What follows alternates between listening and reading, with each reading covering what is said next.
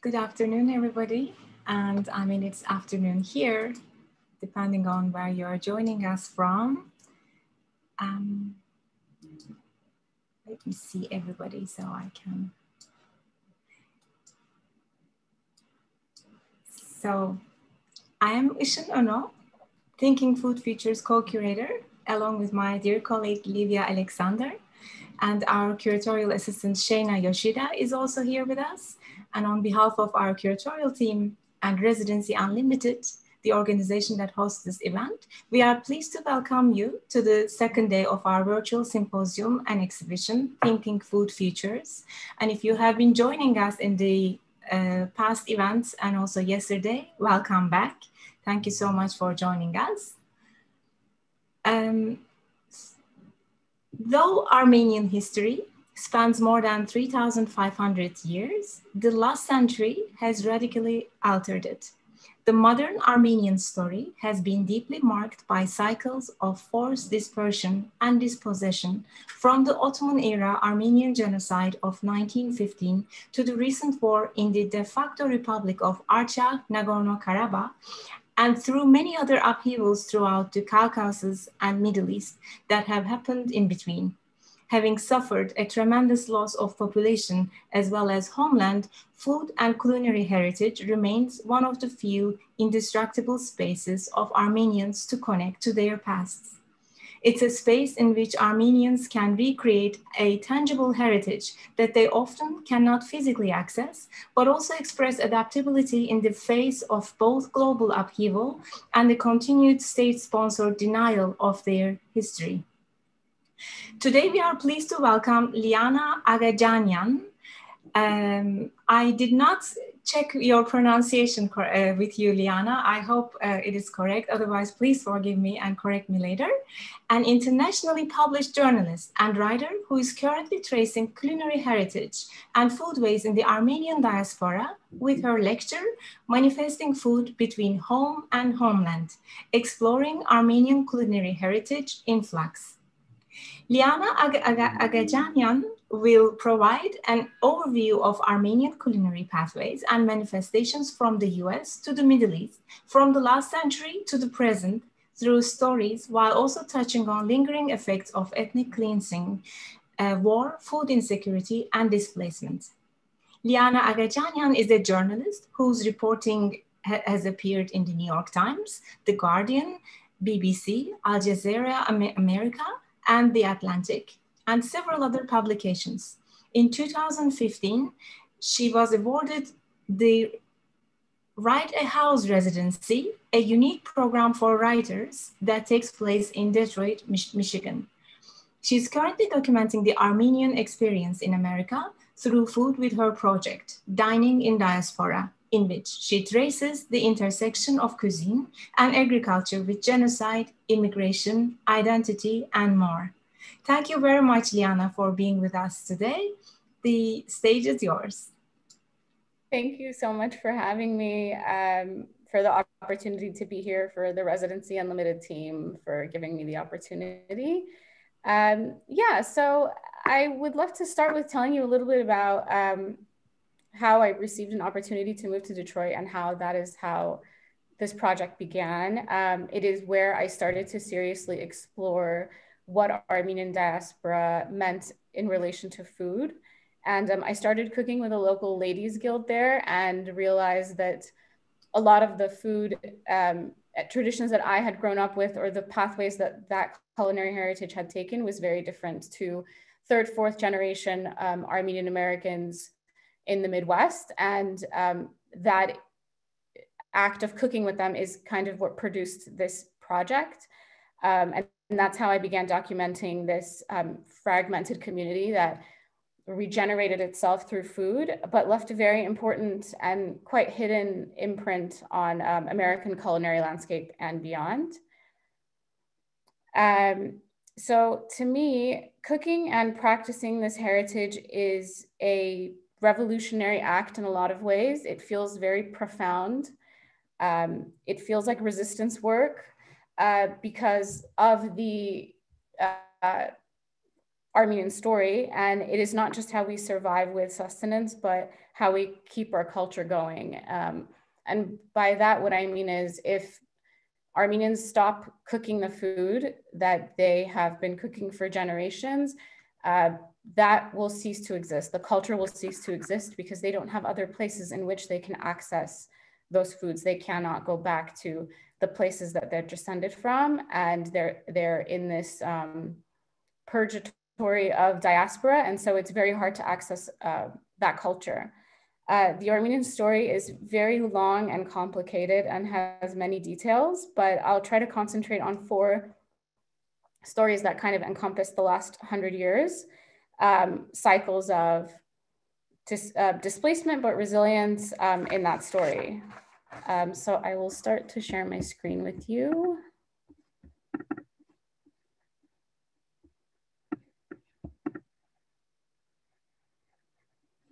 All right.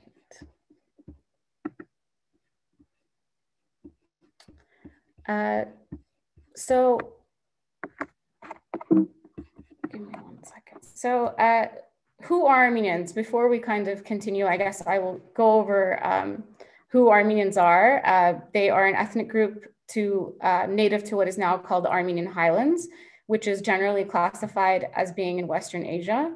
They're a population that is indigenous to a region that now encompasses countries like, of course, the Republic of Armenia, but also Iran, Georgia, as well as Turkey.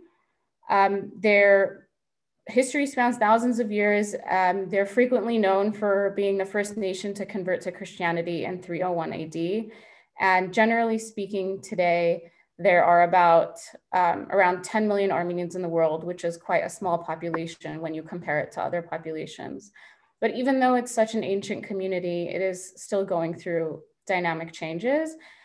This map is just an illustration to show you what footprint Armenians have had in the region. If you look on the right-hand side where it's yellow, those are the current borders of the Republic of Armenia.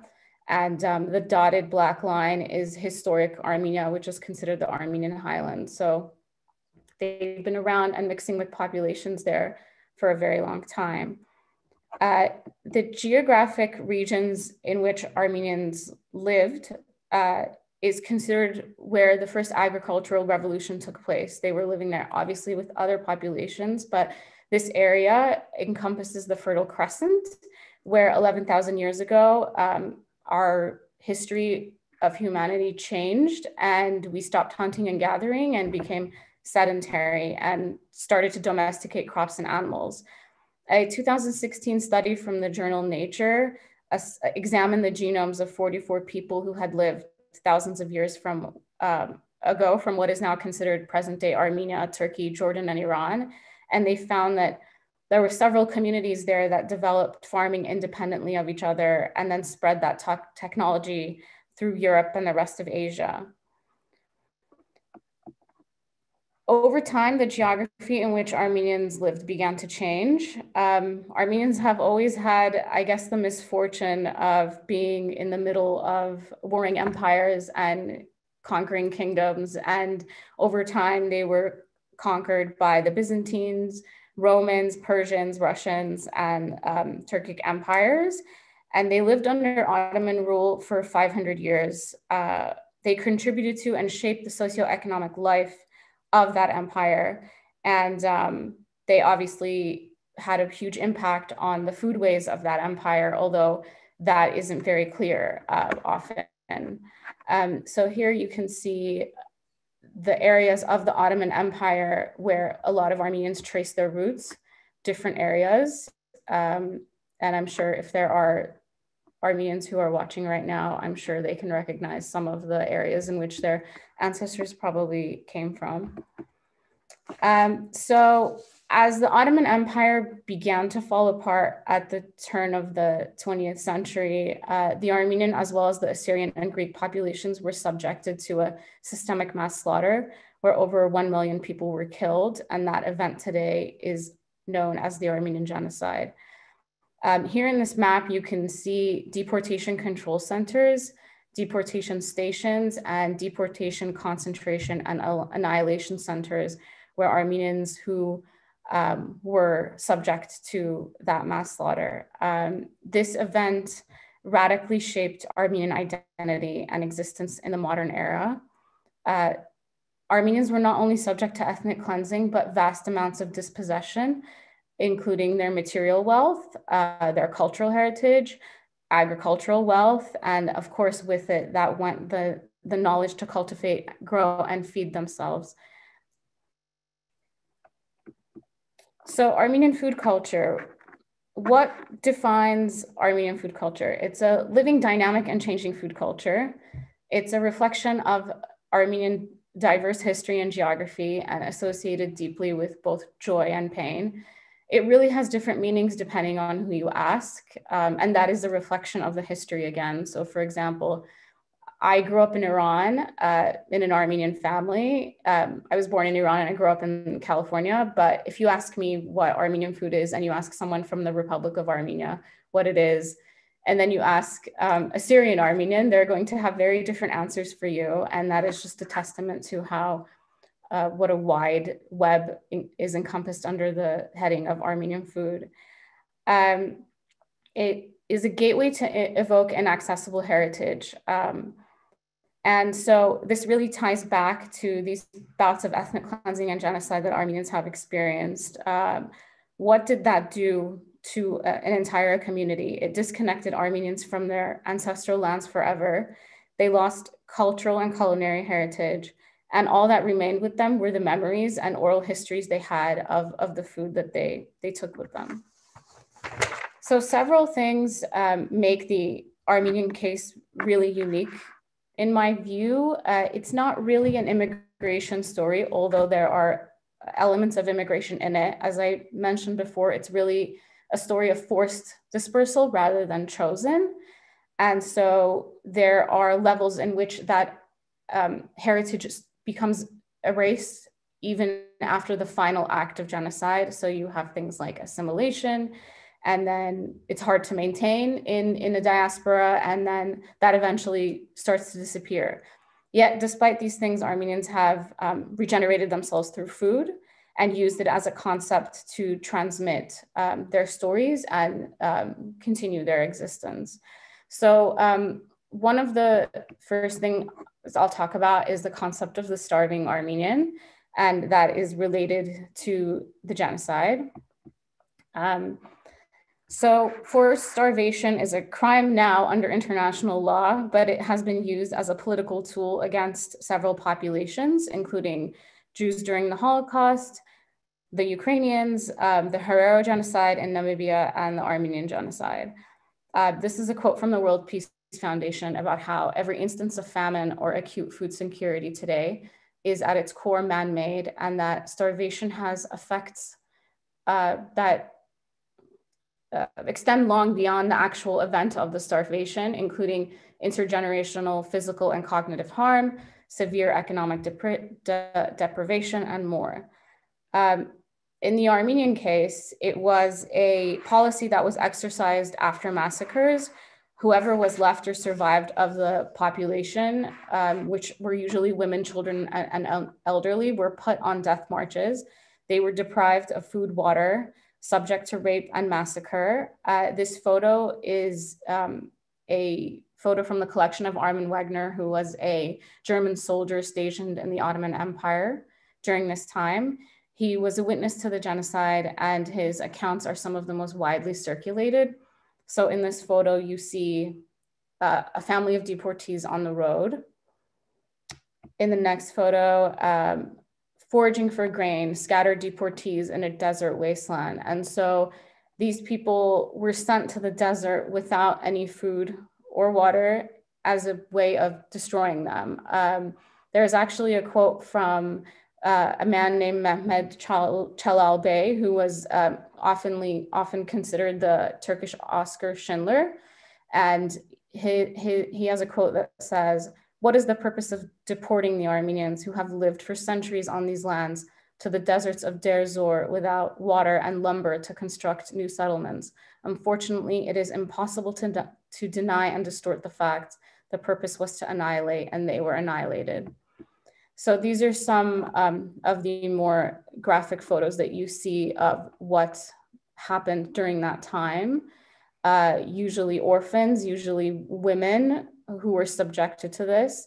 The ones that survived ended up in camps that were run by organizations, some of them American, which I will cover. This is a Armenian orphan camp in Antalyas, Lebanon, and you can see just the vast amount of how many orphans were left over from the genocide.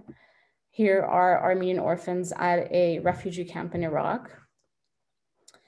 And so one of the things that emerged because of this devastation was the formation of the Near East Foundation, which was once called the Near East Relief. It's the oldest non-sectarian international development organization in the US, and it was founded in response to these genocides. They actually still exist today with a presence in more than 40 countries, but what they did was they appealed to Americans to save Armenian and Assyrian lives. They helped raise money for food, and they did this through material they published, which you can see here. Mass produced images, they had a magazine, they put out advertisements, they published information about a lot of the orphans. And this poster over here is one of the most well-known. It says, "You won't let me starve, will you? I am little Shushan from Armenia. My home has been destroyed. Father was taken away. Mother starved because she gave me all the food. I am so hungry and cold. Thousands of other children are hungry and cold too." So this was some of the material they put out. But one side effect of this entire campaign was that at the time, this is how Americans generally came to know Armenians, as starving Armenians. The phrase kind of penetrated into the American psyche and stuck, so much so that you see advertisements of that time. For example, this is an advertisement for General Electric refrigerators that mentions the idea of the starving Armenian. It says that you can make your food up to a week in advance and then store them for confiscation by your, quote, hungry Armenians. So that's really how Americans came to know Armenians at the time. And the phrase stuck, I'd say, up until probably the 80s. People I've interviewed have mentioned, especially if they were from places like the Midwest, that they were often referred to as the starving Armenians, which was very puzzling because they came from households that had very rich culture. It was the opposite. They never went hungry. So it was just very interesting to hear that. And so when the Armenian community reestablished itself and started to open restaurants, people started to see that, why is there this idea of the starving Armenian if they're so good at making food? There was a column actually written in 1939 that touted Armenians as gastronomic Armenians and said, whoever nicknamed them the starving Armenians. So you have these competing narratives. This is an amazing book, and I believe Arlene might be actually in this talk right now, which I'm very excited about because I'm such a big fan of her work. But this is an amazing book that kind of covers that perspective of the lingering effects of what happened. She has a wonderful essay in it about how food has manifested for Armenian populations. And there's a great quote in it from an interviewee, from a woman named Lucy, who says, "They always want you to be thinner, but they always want to shove another dolma down your throat. It's so contradictory and you don't know what to do with it." And so most women think that their family's high priority on the abundance of food is directly connected to the genocide. As we know, the effects of it don't stop when the act is committed. And so there are these lingering effects that stay. And, Arlene writes in her essay that some daughters think that for their mothers, people, particularly if they were survivors of the genocide, the giving of food, feeding the family was central to their self-esteem as mothers. And furthermore, by feeding them Armenian food, which they considered to be healthy, they would ensure the survival of their husbands and children, and perhaps even by extension, the Armenian people. And so, you know, this abundance of food was maybe a psychological way to overturn the idea of the starving Armenian and everything that Armenians had gone through. There hasn't been too much research that I found about food deprivation and its lingering impact, but one study of Cambodian refugee women actually highlighted that the fact that they had experienced extensive food deprivation or insecurity led them to engage in unhealthful eating practices. One study about the transgenerational trauma effects of Armenian genocide survivors found that they had high risk of depression and anxiety. And as we know, these things can be related to broader eating disorders. One interesting thing that I wanted to show is the fact that this year there has obviously been a huge food insecurity crisis, I'm sure around the world, but particularly in America because of the COVID-19 pandemic. On April 24th, which is when Armenians generally commemorate the genocide, a lot of diasporans got together, organizations got together to provide 1.5 million meals in honor of the survivors of the genocide. And so they did a campaign to send over enough money for 1.5 million meals for Feeding America, which is the nonprofit who was in charge of this. So from starving Armenians, we go to resistance and resilience as part of the story, and how Armenian women's guilds in church kitchens across America kind of regenerated Armenian food and, by extension, Armenian communities. So knowing that their culinary heritage was at risk of disappearing, descendants of genocide survivors, and sometimes the genocide survivors themselves, worked together in churches across America to continue cooking traditions and preserve a previously orally transmitted culture by writing down recipes for the first time. They knew that they were never going to be able to access the lands that they had lived on and came from.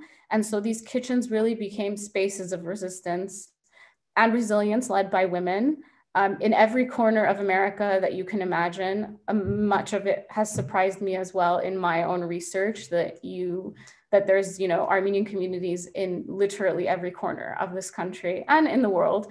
But churches in Fresno, New York, Boston, Racine, and Rhode Island, they got together and started cooking, creating guilds, and also putting out cookbooks. So this one, excuse me, is from Watervliet at New York. It's a St. Peter Women's Guild, and you can see them again here in this picture.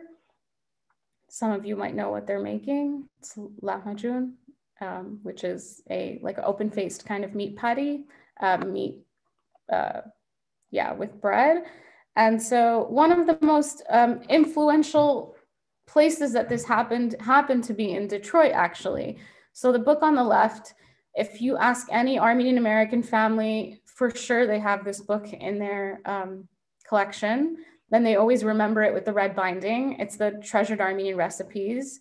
And this was put out in 1949 by the Detroit Women's Chapter of the Armenian General Benevolent Union. They published this book, and they wrote something really profound in the opening pages of the book. And I think something that I found in the prefaces of a lot of Armenian cookbooks that you generally might not find in other cookbooks from other communities. And I will read you the passage, which is referencing a story by William Soroyan, who is an Armenian American writer and author. Anyone who has read William Soroyan's My Name is Aram is familiar with the sad visage of a transplanted Armenian. Uncle Melik, who bought a patch of California desert from a real estate shark to plant pomegranate trees, such as he cherished from his childhood in the old country, is typical. It does not matter that only lizards and toads inhabited this portion of the desert. What matters is that he did not give up. He tries to plant his Armenia. The bold attempt is made. The desert must be watered, nurtured, and subdued. Perhaps, who knows, the pomegranate tree will thrive where only cactus survives. A race of people who have lived through 25 turbulent centuries, does not give up trying. Our hope is high that young Armenians will seize upon these recipes, like Uncle Melik and his trees, as an heirloom and make them their own. So you find several pages in, in the front kind of explaining what their goal was in order to transmit this book. On the right-hand side, you find a book that is the continuation of what Treasured Armenian Recipes did. And this one, I believe, was published in the 1970s, whereas the first one was the 1950s. And that one is where you start to see the creeping in of other recipes, because of course, after all, Armenians were in America at the time, of other cultures, other popular recipes of the time, and ingredients being replaced that could not be found. And so there's a really, really one that I love that most people don't know about, and it has to do with kufta balls, which are these meat patties that you make, but you're usually supposed to use tahini with them, but they couldn't find tahini, so they used peanut butter. So there's a recipe in there for peanut butter kufta balls, which I always find interesting. And in fact, there are some communities today on the East Coast, I believe, who still make a recipe like that. One interesting thing, again, with these cookbooks is that they go through immense effort to explain the genocide, why they're doing what they're doing, and highlight the women who are giving these recipes up for the book. This one is from the St. Hagop Church in Racine, Wisconsin, and these appear next to the recipes of the women. And so there's these long stories about how they survived, how they were orphaned, how they were brought to America as, in essence, mail order brides for Armenian men who were still in America, and the recipes next to it. These are just two photos from the book. And here's a recipe, which is one that you don't find in mainstream Armenian cooking today, that I really find interesting, because instead of rolling the grape leaves, it's telling you to chop the grape leaves in the food. And then on the right-hand side, you'll find more writing in the book about how these recipes were orally transmitted and passed down from mother to daughter, and that it's not unusual to come across a dozen different ways to make a meal. These are some newspaper clippings from how this kind of resistance network in the kitchens across America, what happened after that. The first one on the left is from 1979. And so a lot of these women's guilds would put on bazaars. And so that was an event that people really looked forward to, because it was the only time that they could get together, eat these labor-intensive foods made by these women in these kitchens, and just in their church yards and halls, recreate the village life that they had to leave behind. The one on the right, I love. It's from Fresno from the 1940s, and it essentially paints the hosts of the picnic as these characters. So it says things like, M.K. Mirigian will see that you have a good time. Mrs. Margaret will see that the shish kebab is cooked to a turn. And so it started becoming a thing. And I think communities that were not even Armenian would probably sometimes go, and they do come, the ones that I've been to in the Midwest. It's become an opportunity for other communities to come and experience what Armenian food is and what culinary heritage is. These slides are photos that I've taken from my cooking sessions with the St. John Armenian Church in Southfield, in Michigan, which is where the Treasured Armenian Recipes book was essentially created. And as you can see, it's more than just cooking. These women are getting together. It's a fellowship. They are transmitting everything from news to gossip to information to me as a person who is of a younger generation and wanted to learn. My time with them has been absolutely invaluable. They've taught me so much, and I've learned so much from them. And they've really made a huge difference in this kind of work that I've done. Their receptiveness to me. And so you can see them, cooking in a row and dropping the pastry in the water to be boiled. This is an Armenian church specialty kata, which is like they kind of call it like an inverted croissant in a lot of ways. And this is a line of community members. I know it says Ladies Guild, but it doesn't always mean that it's just women. Men participate as well, but they are making turshi, which are pickled vegetables, for their bazaar. These are also some photos from other different ladies guilds, one in Boston, Massachusetts, and one in New Britain, Connecticut. What I particularly love about the photo on the left is if you look at the woman on the right, she has a cigarette in her hand. And that is really interesting for me, because I think that these, depending on your interpretation, you can say that, you know, women's cooking is really tied to patriarchal ideas, but also I think that these spaces became places for women to hold power and be themselves and really have fellowship together. So I just found that she's smoking in there really interesting. So from that time, Armenian Americans got to work in the kitchens, but also America wasn't the only place that Armenians escaped to. After they were marched through the desert and experienced starvation, they found refuge in cities like Beirut, Aleppo, Tehran, like my parents and my family, cities across Europe. So you have an entire network of diasporans who are located in many different places. But then the next generations begin to experience displacement again. So you have the Lebanese Civil War, the Cyprus conflict, the Iran-Iraq War, the collapse of the Soviet Union, and then the Karabakh War of the 90s. And so each and every single one of these world events displaced Armenians even further. And unfortunately, that situation hasn't exactly ended. One place that Armenians had an extremely thriving community long before the genocide as well, but you know, because of the genocide, because of the numbers, was in Aleppo. Armenians came after the marches and established themselves with businesses. They had influential bakeries. They influenced the food cuisine of the area. But in 2011, the Syrian civil war began, which was part of the Arab Spring protests.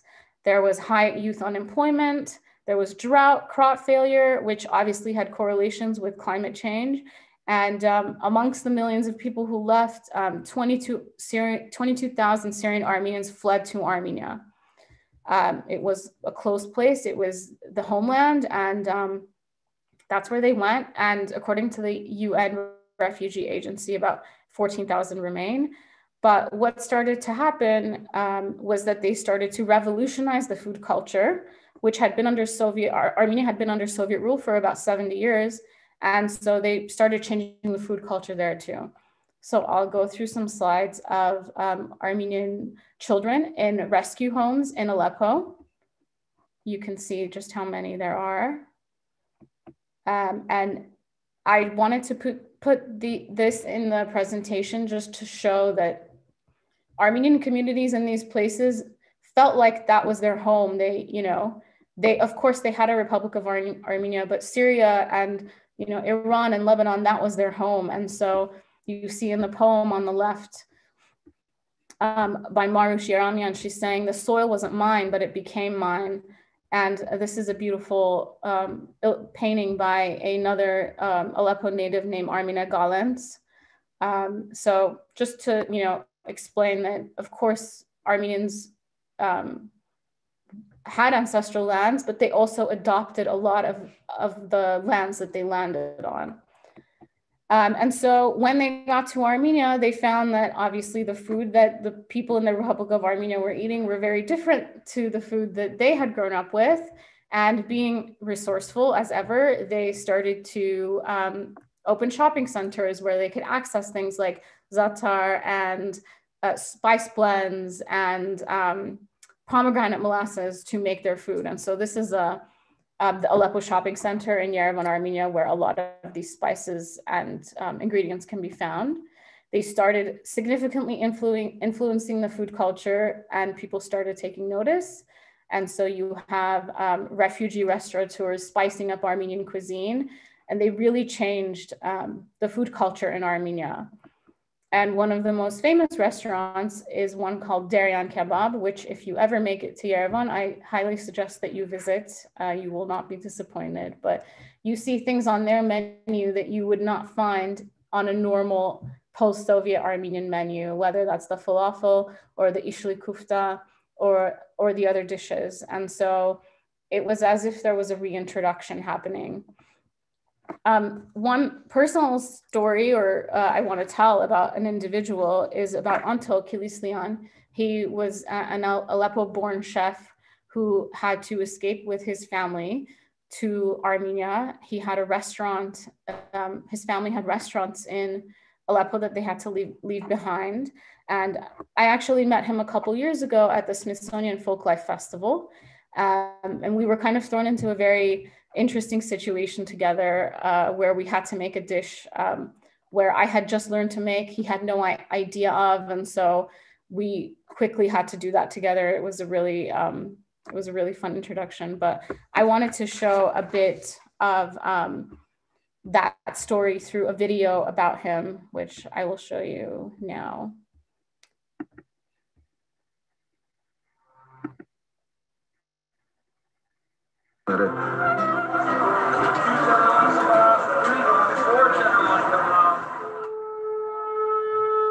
Armenians, there are less than 11 million throughout the world.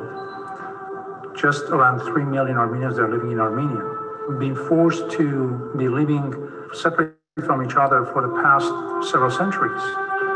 Շատ հեռու էր տամ, բայց մեծ հայրիկը զեյթունի ծառեր ունի քանի հազարատ, այսինքն լավ եղեր ժամանակին վիճակով ու զավակներն մեկ-երկու հատ արդեն խոհարարությամբ սպաղվել են։ Վերջի Genocide պատճառով տեղափոխվեցին Հալեբ։ Մեծ հայրիկս փուր աշխատեր էր ոնդեղը, փուրի մեջ։ Վերջը բզդիկ ճաշարամը փացավ։ Բաբաս հետը սկսավ բաննելու։ Հալեբ շատ չի գար այդ ժամանակ, գրեթե հայերն էին։ Վերջը արաբները սովորելու սկսեցին շինելը, պատրաստելը, այսինքն ի վերջո իրենց երգիրն ենք եւ շատ բաներ որ ես մի քիչ առաջ որ պատրաստում էինք միսը որ խառնեցի կամ խմորը մեկ ավանդույթ ունեինք որ ամեն ինչից վերջանալուց մի հատ sense խաչ որ գանենք Սուրիայի մեջ հայերը ավելի ճանաչված են սուջուխով բաստերման սուջուխը famous է ոնդ Սուրիա որը որ գսես կամ Լիբանան ավելի Սուրիա, Լիբանան կովի եղել են, նույն կուլտուրն է, որով երբ որ չարտեն բادرազմեն եկան, Հալեբից սկսեց ամեն ինչ։ Հալեբեն ամեն սփռվեցին ամբողջ աշխարհը։ You're giving up your birthplace, you're giving up your friends, the families, everybody that you grew up with, but there are a lot of things that you leave behind, but you learn how to survive and how to move on. I never want anybody to understand what we went through, because that means then you're wishing that person go through what you went through and that you don't want to have that issue for anyone. Սիրիան մեր ծննդավայրն էր, այսինքն ոչ թե միայն իմ 100 տարիներ առաջ ավաստանած, շատերը մնացին եւ շատերը գավոր թեր հոն են, այսինքն ես շատ մոքուրներ ունեմ, քերիներ ունեմ, կազններ ունեմ, թեր հոն են։ Մենք ալ 2014 էր շատ ահավոր եղավ վիճակը, որ չէինք կրնար այլևս դիմանալ, ջուր չի գար, հոսանք չի գար, էլեկտրիկ, ամենակարևորը ջուրն էր։ Շատ դժվար էր, ինչպես կրնամ բացատրել, սոհատոր համար բաբային հետ նստեցանք, սի որ բաբա պետք է ելանք այլևս, ունենք հայրենիք ունենք, ուրիշ դեղ չենք կրնար երտալ, ասցեով որոշվեցանք հայրենիք երտալ, կացինք և երկու ճաշարան ունեինք, ծավոք սրդի հիմա կոցեր ենք, Հայաստան եկանք, ետ զերո են, Զդիկ տեղ պացինք առաջ սանդվիչի, սնեքի, վերապերյալսինք մեծ չինենք, կամաց ելանք, հաճողություն կդանք, անշուտ պարկաստզո իմ մեծ հայրիկիս անունով, որ Աբու Հագոբ ռեստորանն է, Աբու Հագոբ իր մեծ հայրիկիս անունն է, ասենք մենք հրճագավոր էինք Հալեբի մեջ Աբու Հագոբ անունով. So that's just a little bit about Anto's story and just how relevant the idea of this dispossession and how close the dispersal is still to the Armenian story, and how it seems to not have really changed since 100 years ago, that we're still going through these cycles. If you find yourself in Yerevan, Abu Hagop is another restaurant that I would highly recommend to experience those Syrian Armenian flavors. And so the next cycle that we come across is still ongoing, just recently happened.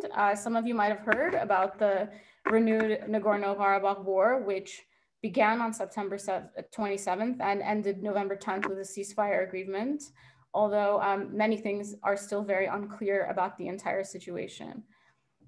So the war has its roots in the modern roots in the late 80s, but in order to really understand and grasp it, you have to go back to the 1920s, where this particular region, which Armenians refer to as Artsakh, was always majority Armenian, but was made part of the Soviet Socialist Republic of Azerbaijan at the time. In the 80s, when the Soviet Union was falling apart, the region voted to be independent or be reunited with Armenia, and violence broke out. And so there were pogroms against Armenians in Azerbaijan, and hundreds of thousands had to escape. And the war went on for about 4 or 5 years. And thousands of lives were lost in the process, both for Armenians and Azerbaijanis as well. There was a ceasefire agreement since 1994, but that all changed on September 27th. And it was, it's hard to talk about it as if it was because it's still kind of happening. And I think everyone who is of Armenian descent is still really processing what happened and what the future holds for Armenians, which just gives you an insight into how our situation still seems to be as precarious as ever. But an entire generation was lost. Everyone is traumatized. And that has been compounded by social networks, the information that is spread on these social networks about war crimes. And so you're seeing it in real time. So it doesn't matter if you're in Los Angeles or in Lebanon, you seeing it on the screen, it's as if you're experiencing it, even though it's happening to a portion of the population that you share your ethnic background with. So these are some ancient sites in Karabakh. This is Karabakh on the map on the left. You can see it's like a autonomous area. I believe about 30% of what this map on the white shows has been left to Armenians. The Azerbaijani military forcefully grabbed these lands again, and so displacing many people in the region. But I just wanted to show on the right that there are sites in that area that are extremely special to Armenians. The one on the right is the birthplace of the Armenian language. The one on the left is a very special old, I believe 4th century church. And so just to give you an idea of what that region means for Armenians as well. This was an interesting issue that I covered just before the war started. There were skirmishes and in Moscow where there are Armenians and Azerbaijanis living together. During the skirmishes, a proxy war kind of evolved through apricots. Azerbaijani, the community there filmed themselves stomping on these Armenian apricots that were being imported into Russia. And that kind of went off and led to a kind of a fruit war that was going on there. Food related to the diaspora too. So in Los Angeles is where food culture is, Armenian food culture is very diverse and very obvious. So there's restaurant owners, cafe owners, business owners, and they rallied together to support fundraising efforts for this war that way. They were donating 100% of their profits from their restaurants to the war effort, which is really saying a lot, especially in this time of the pandemic where restaurants are and small businesses are under such strain. This was a very, very touching photo of a man who had to leave his home after the peace agreement was signed and territories were ceded over. And so this is just another example of the Armenian story taking in the same forms that it did 100 years ago. We still have dispossession, we still have loss, we still have ancestral heritage being left behind, most likely never to be accessed again. This is one of those examples. This man, I took these stills from a video report, but this is this man's last harvest in his fields that he was able to access, the last time he will ever be able to pick fruit in them. He took them all and brought them to Yerevan to sell, and I just thought it was interesting. This is also a huge loss as well. This winery, which was located in Nagorno-Karabakh, Artsakh, lost everything. Their entire winery and vineyards were located in regions that were ceded. And so this business has essentially disappeared. And I believe that they were one of the only places that were, the grape that they're using is indigenous to virtually that area only. And so it's a huge loss on that front as well. And the war has presented other issues as well, including a food security risk. A lot of the land that was being used as the breadbasket where they were growing legumes and rye and other kinds of wheat products was ceded. And so this could present a security risk, not just to the people of the region, but also Armenia as well. 95,000 hectares of arable land was lost. And then these are just issues to think about in the future. A lot of these border villages, because of the conflict, were not able to properly use the land for agricultural purposes because of the ongoing war. They were always afraid of being shot at. And you can see in the picture to the right, they're growing their fruit in a greenhouse rather than just in the open air. And it remains to be seen what all of this means with this agreement signed for Armenians and the fate of these border villages as well. So it's not so much that region anymore, but there are border issues, and obviously food as well as climate change, which is affecting these regions, goes hand in hand with that. And just to end on a quote, for Armenians, and for a lot of people, the past is never dead, it's not even past. And so I guess as just a conclusion to this kind of 100-year saga, I hope that it kind of gives an idea of the just diversity and complexity of the Armenian story. And for me, the easiest language in which to kind of tell these stories is through food. They look like that they're separate events, and of course they are with their own details, but in the Armenian psyche, they all seem to be connected, and it seems that we keep living these stories over and over again. And I think for me personally with this project, food is also about how you approach things to start learning about them, not just where they end. So I'm always saying food should never be the end of the story. It's always the beginning. It's always a gateway to bigger stories, bigger intersectional issues, whether that's people's histories, politics, culture, climate change, class, race. It's kind of a language in which we can communicate with each other, and it can lead us on the path to justice, whatever that means for the communities you're from. But that is basically the end. Thank you so much for everyone who joined in, who stayed, and who was interested in the topic. I can't tell you how much I appreciate you being here. Armenians don't really get a chance often to be part of bigger, complex issues like this and connect with other communities. And so I really appreciate the opportunity, and that this was interesting enough for everyone to join along. And I'm happy to answer any questions that you might have at this point.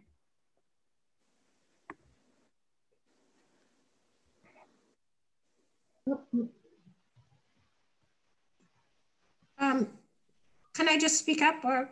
Yeah, please go ahead. It was a terrific presentation. Thank you so much. And I wanted to let you know, in case you don't know, that there's a video made by Caroline Babayan, who is an Armenian, originally from Iran, who ended up in Norway. And it's called Hamburger and Dolma, and you can find it online. And it focuses on 5 Armenian women talking about being Armenian over making dolma. Yes, I've actually central. I've watched that video so many times. I love it, and you might know Janice. Do you know Janice? I met her, and she told me about it, and when I saw it, I couldn't believe it. And so it's really been a source of just comfort and inspiration for me to watch that video. So thank you so much, and thank you for your work. I'm so excited that you're. Oh, thanks. Yeah, thanks for talking about it. Actually, my memoir is also full of food. Amazing. Okay, I look forward to that. Thank you so much. And the video is open access. You can just put Hamburger and Dolma in the search engine, and it'll come up. Yeah, if anyone wants to access it, it's a beautiful kind of look and perspective into the lives of these women through food. You just have to Google hamburgers and dolma, and I'm sure it will come up. I don't think there's any other video named with that title. Liana, are you going to be writing a book? Yes, I'm currently attempting to. I'm focusing on several, maybe about 10 or 12 stories that encompass diaspora food and the different stories about how Armenians not only put themselves together through this food, but also contributed immensely to American cuisine and those footprints that not only Armenians, but the general public really doesn't know about. And so I hope to sometime in the near future have something out. Yeah, hopefully. Yeah, your research is fabulous. Thank you. Thank you so much for being here. It's completely ongoing. It's even a learning process for me too. I'm learning about my own heritage and the complex Armenian diaspora as well. So I'm happy to share this space with all of you today. I just want to kind of explore the gender space, because it's true. A lot of my respondents said, my mother was in the kitchen, but it was a place of power. But I think it's dangerous to stop there, because Armenian culture is patriarchal. Yeah. Wherever it is, it's patriarchal, whether it's in Turkey or Iran or LA, it's patriarchal. So I think that get ready. Pardon? Well, anyway, I just think that, yes, there is some authority in the kitchen, but the power is still mostly with the men. Yeah. Oh, I agree. I don't think that has changed much. And I think that you're aware of that. I just needed to say it because it's absolutely. Very much part of the Armenian culture. And, when you talk about cultural preservation, there's stuff you want to keep and then there's stuff you want to change. And it doesn't make you less Armenian because you want to change patriarchal, racist parts of our culture. Absolutely. Yeah, absolutely. I think that's an amazing point. And that if we want to move forward, it's dynamic, it has to change, right? And so those things have to happen. But yes, there are very, very strong elements of it. In this part, I chose to focus on the very aspect of the power, but absolutely, I agree with you. Arlene, at the same time, you look at was the women who kept the culture. It's the women who had the orphanages, the women who created the guilds. I mean, that's kind of the lie, isn't it? That we make the men feel like they're the pachas, but it's really the women who have kept Armenian culture alive. Well, also it depends on who writes the history. Well, you know that, I know that, some people know that, but when you read a history, it's the men because the men are writing the history, so. And I think one of the effects of genocide is to hold on to the culture so hard that it ossifies. And I've seen that. I've worked with Armenian organizations a long time ago and I gave up because there is a resistance to change. And if a culture doesn't change, it's going to die. That's another effect of the genocide, I think, you know, a lasting more than 100 years effect. No, I agree. I agree with that. Even the food, like in these women's guilds that I was cooking with, like some of them have commented to me that these foods are like museum pieces to them because the food itself isn't changing either.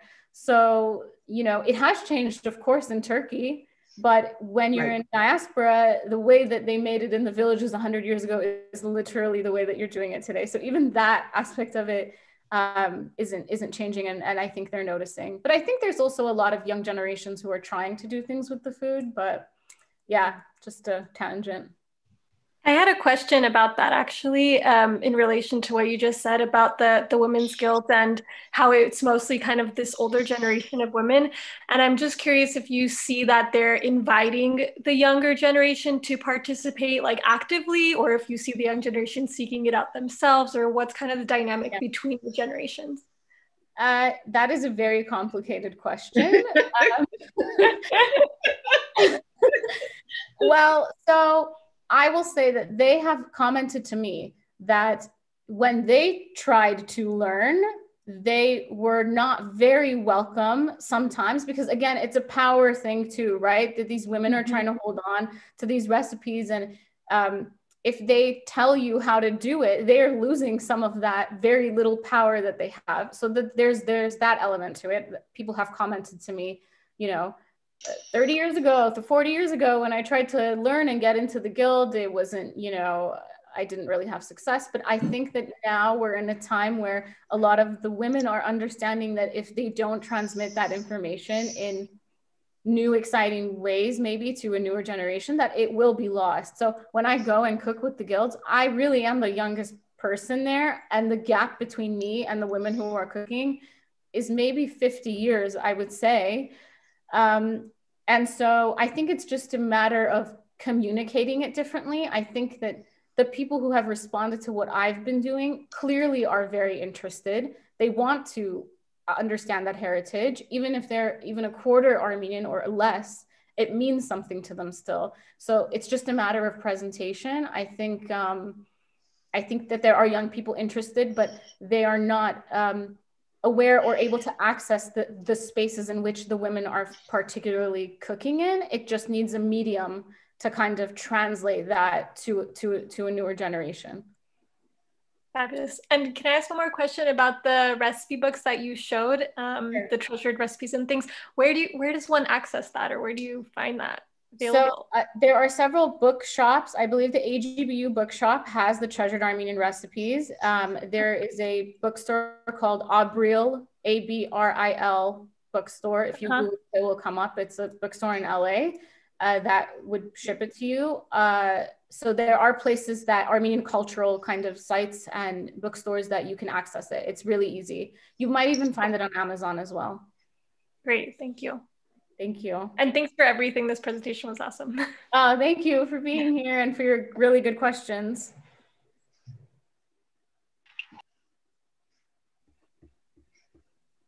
Tune, Liana. Thank you so much. Hi, can you hear me? Leaves. Oh, sorry, go ahead. Oh. Yes, sorry, I don't have my... I was just wondering, so do you have examples of how specific recipes have changed over time? Specifically, I do food research, and I lived a year in Aleppo, and a lot of these recipes are very time intensive, and as people have less and less time, they take shortcuts and the recipes evolve.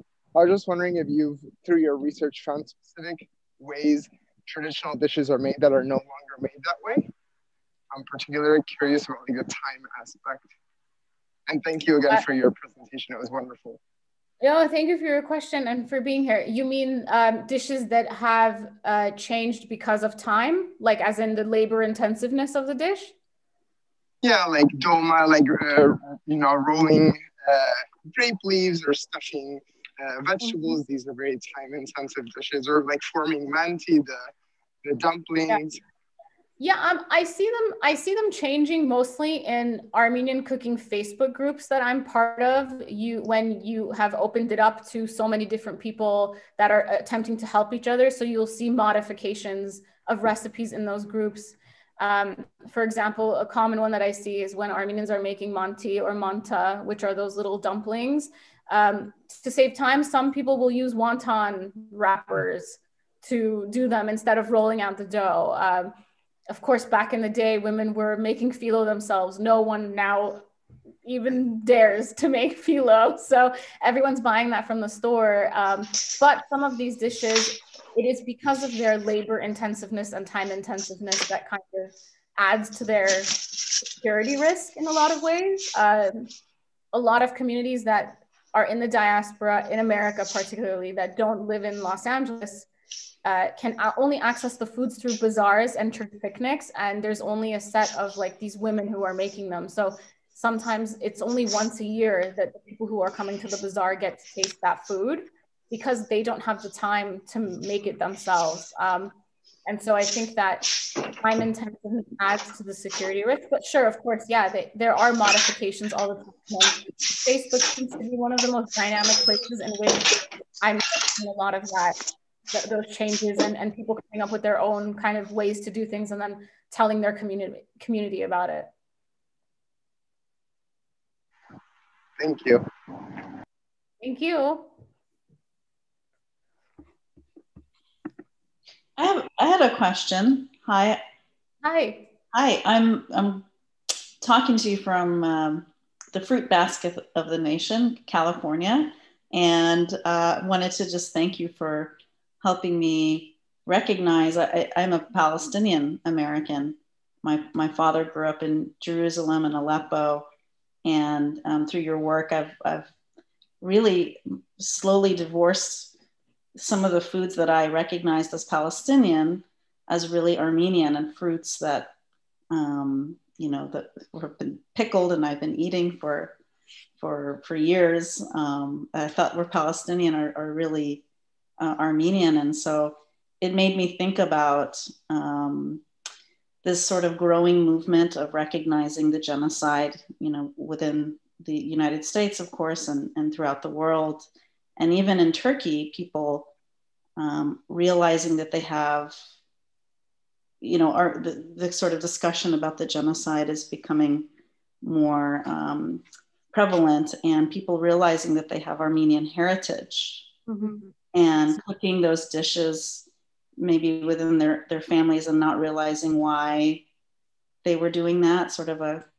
I've heard about, being crypto-Judaic and crypto-Armenian, and, realizing, oh, wow, we're cooking these foods, we're cooking these dishes, and we don't realize why, because they had to hide, their identities. So I wonder if anything more about that, or anybody writing about that. I'd love to learn more on that subject.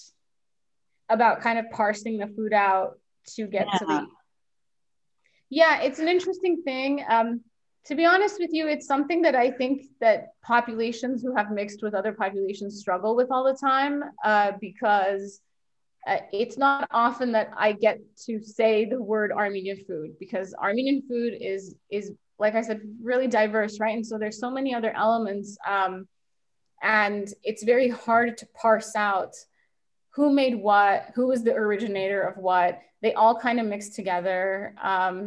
One of the things that has happened to people have said it personally to me, but it happens all the time, is that there are these food wars, right? So someone saying, you stole this food, that's not really your food. You didn't, these are all they're all called Turkish. Why are Armenians stealing this food? So, but I think the questions are, if you start to question why those dishes are called those things and start to go back, you understand that it's bigger than just one thing being called a certain way. I know that Palestinian food and the recognition of it is also a huge area, an emerging area. You see a lot of cookbooks now, amazing cookbooks that are being written about Palestinian food and giving it its due. So I think that it's very, it's new. We haven't gotten to the point where we're kind of talking about that in a very mainstream way yet. Like I said, the very fact that Armenian food is being included in something like this, or that my work has been receptive, is an amazing, huge shock to me in a lot of ways, because we don't get that seat at the dinner table. And so I think it's an emerging thing. I think people are starting to talk about it. I don't know anyone in particular, but I don't know if you're familiar with some of the Palestinian cookbooks, but I'm happy to send some links your way. I think that people in that realm are doing amazing work. I think the more we talk about it, the more that we kind of parse out these issues, but it hasn't fully reached its peak yet, so to say. We're still kind of discovering it and discovering each other and what all of that means. So I don't know if that answered your question at all, but sure, thank you. You bring up really interesting points, and I'm so happy that you're part of this conversation, because the Palestinian food and the Palestinian story is very important and dear to me as well. And so I thank you for being part of it. I was going to say the food wars are they're real. You probably know this, and they're legal. You know, like who owns feta cheese? Right. Okay. The Greeks own feta cheese now. It's a legal decision that the Greeks own feta cheese. A certain area in France owns Roquefort cheese, you know, and if you go to buy feta cheese and it's not Greek, it's called white cheese. Right. So, but for me, I don't know, I've been to Turkey like 8 times or 9 times, you know, and walking the streets, like, I just, how do you parse this out when these communities have lived next to each other for thousands of years? You know, there was a genocide, but before the genocide and before, you know, the other killing of Armenians, there were Armenians and Turks living and sharing food. You know, my grandmother was from Kastamonu, and I went there, and there was a bastama shop there, supposed to be the best bastama in Turkey, you know, and my grandmother probably bought her bastama from there, you know, so she didn't make it herself, you know, so, and it was a Turkish shop. So I don't think there's ever going to be a clear demarcation, you know, this is Palestinian, this is Armenian, this is Turkish, you know. I agree. Yeah, I think it's a futile search to try to figure that out. We just have to be aware that we can all share it, that no one can be dispossessed from it, you know? Yeah, I agree. It's impossible. It's impossible when you have people who have lived together for thousands of years. How do you tell who originated what? And also, it's really not that complicated if we're talking about things like kebab, for example. It's really just meat being grilled on a stick, or it's really just, you know, something being rolled in a grape leaf. It's not rocket science. And food spreads, it's dynamic. It goes beyond borders. And so we can't assign people to it and then put the demark that they're the only ones who make that food, or they're the only ones who own or cook that food. So yeah. It's even in the language, you know, Armenian was my first language, but I don't speak it anymore. But I remember the names of foods, right? So I go to Turkey and it's patlıcan. Is that an Armenian word or is it a Turkish word? It's the words that the Turks use. So I said, oh, patlıcan, that's a Turkish word. And my Turkish friend said, maybe it's an Armenian word. Yeah. I mean, completely. Like, how are we ever going to know?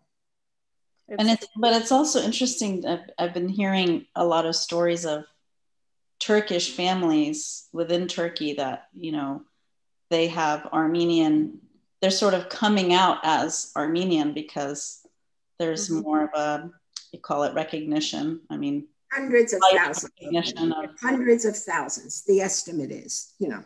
Right. And so now that, you know, they're asking their grandparents, you know, why are we cooking these foods? Oh, well, the secret's out now where I'm actually part Armenian. But, you know, for so many years, I wasn't allowed to talk about it. That's so interesting how that, you know, sort of, you know, this day and age is sort of highlighting that there are really Armenian roots to some of the Turkish. This was highlighted by a book by Fethia Çetin. which is a wonderful book. It's been translated into 12 languages, including Armenian. It talks about her grandmother being on the march and being taken off the march and raised as a Turk, but remembering always that she was Armenian. And she told Fethiye about it when Fethiye was about 20. And then Fethiye wrote the book. I mean, it's a very long story, but what happened was people came to her and wrote to her and said, my grandmother too, my great-grandmother too. So, you know, then she and Ayşegül Alfani wrote a book called The Grandchildren, which is translated into English. So if any of you are interested, you know, but My Grandmother is a beautiful book. It's a very small book, but very beautiful. And it's Fethiye Çetin. Shall I put that in the chat? Please do.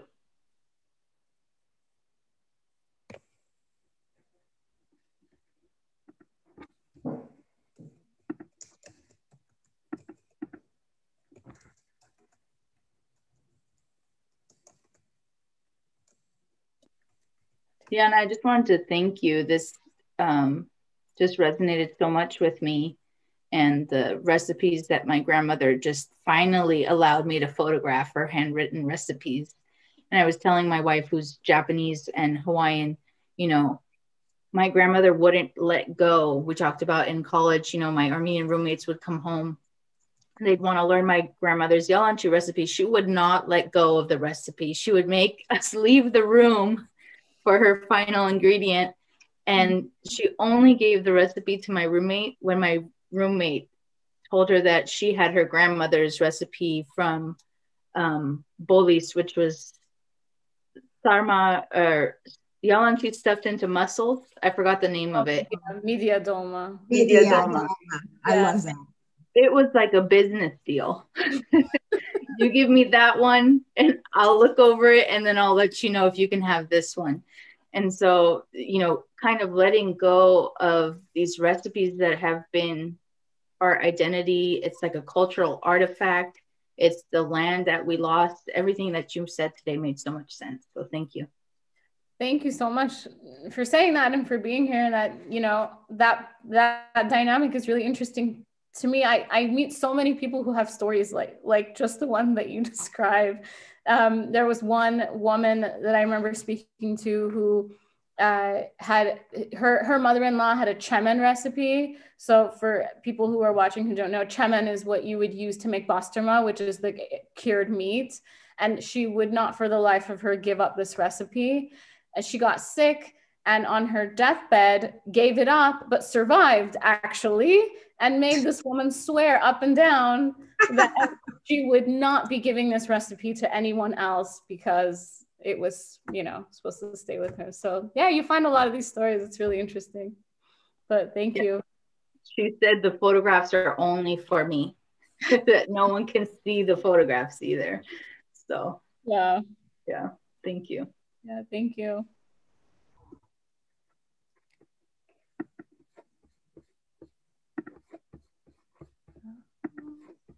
Does anyone have any more questions or comments? I was just going to ask if someone has a recipe for chaman. I had no idea that it was a mix because when I looked up chaman, I used to use it in Aleppo. It was just, I thought it was fenugreek. Right. But the one in Aleppo is like yellow. And I was like, fenugreek, the ones that I found in the state is not yellow. And so what else goes into chaman? There's cumin. I can look at one of my books and tell you that, but there's like a bunch of stuff that goes into it and it's a mix. And I'm sure if you Google it, I'm sure recipes would come up, but people are very protective over their family made mixes over it. But let's see if I can find it here and then I can put it in there as well. Thank you.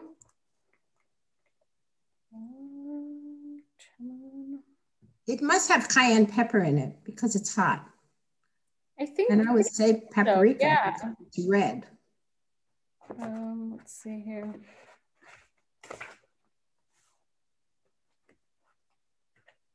I can't find it in here now, but every like for example, this cookbook probably has it. I just can't find it right now.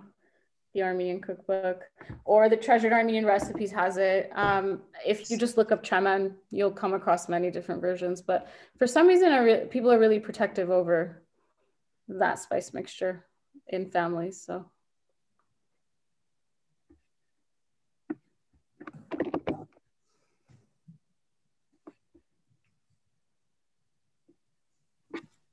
I just want to quickly say that I am so deeply sorry to Liana and to you all for the technical difficulties.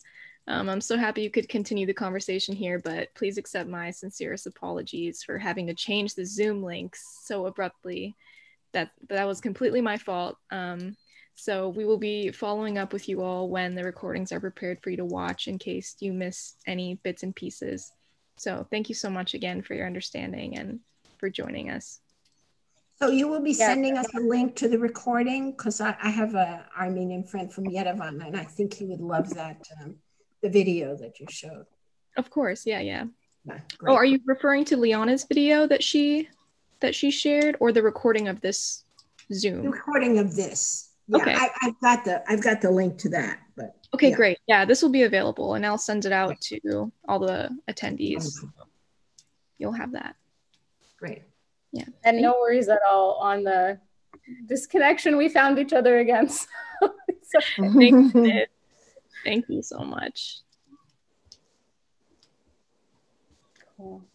Great presentation. Thank you. It was wonderful. Thank you so much, Arlene, for being here. I've been such a fan of your work for such a long time. So it was really nice to connect. I'm so glad. It was sold out, and Ishin actually got me in, because I know Ishin. Cool. And the rest of you, everybody, thank you. I really, when I kind of talk about this stuff, you don't really expect anyone else to take that much of an interest, but it was really, really nice to see everybody in here and to have this resonate with everybody, and for your great questions and participation. I really appreciate the opportunity. Thank you. I think it's for us the same thing. We are all so very interested in this topic, and you're doing it. So thank you. Awesome. Thank you so much. And I'm accessible if people have further questions. You can really easily find me on the internet, so we can keep talking. All right. Bye. Bye. Bye, everyone. Thank you again. Bye. Thank you. Bye. Thank you.